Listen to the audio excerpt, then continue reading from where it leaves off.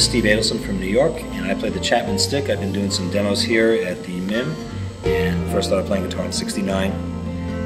Played jazz guitar through the '70s and started tapping a little bit on the guitar. And then Chapman came to New York in 1983, and I saw him play it, and I said, well, if I'm going to tap on the guitar, I have to buy this instrument. I was a child in the '60s. I went to Woodstock, and I listened to Jimi Hendrix and Frank Zappa and the Allman Brothers, and you know, all those groups of the '60s. The Beatles, of course, I grew up with that. And then in 1969, it was actually for me like a summer of boredom. So my friend said, "Here's a G chord," and that was it. It was like a shot of heroin, like you're addicted to it, and it just took off. And I was playing guitar with friends, you know, at parties and stuff like that. But I need to learn more.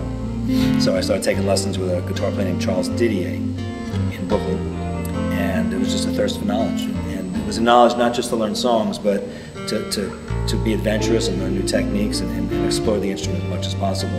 And the guitar, you know, there's a history to it. So when I got to this, there was no history. So that exploration really was wide open. When you get the instrument, like I said, it's here's the instrument, figure it out. You know, now there's some internet lessons and there's books and things. At the time, there was nothing. First time I played this was 1983 or '84. There was only Emma Chapman's book. But it's still, you still have to figure it out yourself, that you couldn't go to get your local teacher. But I enjoyed that, you know, the thrill of discovery, you know, being Christopher Columbus on the Chapman Stick. To just find new voicings and new explorations. And it's still music, it's still laid out, C major scale, still C major scale. The fingerings are different, the layout is different. So I enjoyed that exploration.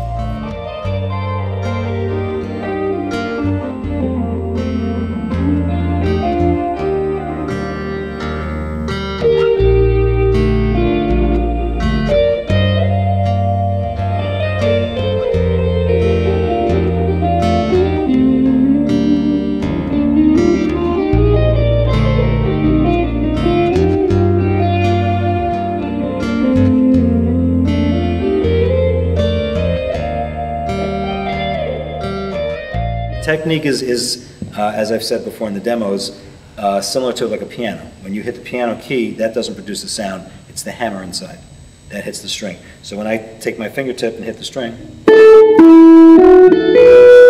the finger hitting the string hits the fret, which is these metal things, makes the string vibrate, and the pickup over here picks up the sound, which can also be changed.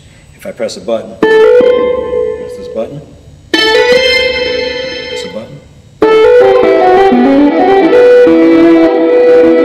there's an outboard gear that changes the sound that's on there. Yeah, basically, you know, since you have two hands and a left hand, and there's split signal, so you can actually get two different sounds out of two different amplifiers.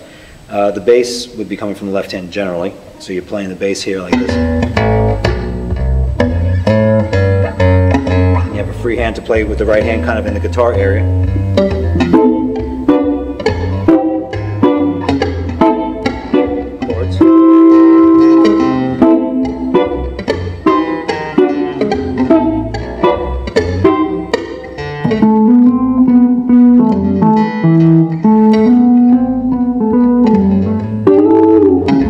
From there, you know, you're starting out with two different parts, and depending on where you want to take it, you can do 3 parts, 4 parts. It's up to the individual. And the great part is that it doesn't have a long history. So all the new players, there's only about 5,000 instruments in the world, and all the players are figuring things out. Sometimes I meet somebody who's been playing for 2 weeks, and they're doing things I never thought of. Well, number one, when you have a different kind of instrument, it draws attention right away. So right away, it opens the door to new fans. Then the technique. One of the best compliments I had was from a blind guy, and he heard me playing. He came over and says, "I love your band." Music was crucial. I forget who. I think it was Toscanini who said, "If it wasn't for music, there'd be no reason to live." I might be quoting him wrong, but I think that's one of his quotes. It's just a communication that there's a universal thing. I mean, you can go. I've gone anywhere in the world and not been able to talk to people, but we play music together. I've gone to different neighborhoods in New York, and you walk in and you play. It's a different language. And it's a great way to communicate with people.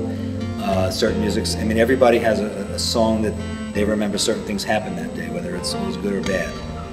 They hear a couple of notes, they go, "Oh, that was Joe's wedding," or you know, a certain event that they associate with the music. The music has a feel, whether it's the dynamics of the music, the loud, the soft, the feeling of the music, the scale itself. Certain scales have a certain feel. It could be Middle Eastern.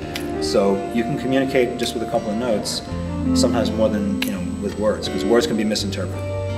But when you play music and there's that universal flavor, it's an incredible experience. Yeah.